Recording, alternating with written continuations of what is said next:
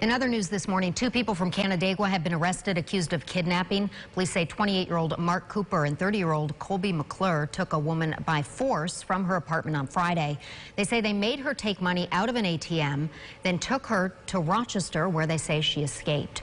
Rochester police found the victim's stolen vehicle Saturday. When police attempted to stop the vehicle, the car fled, and that led to a chase, which ended with a crash. A small foot chase also occurred.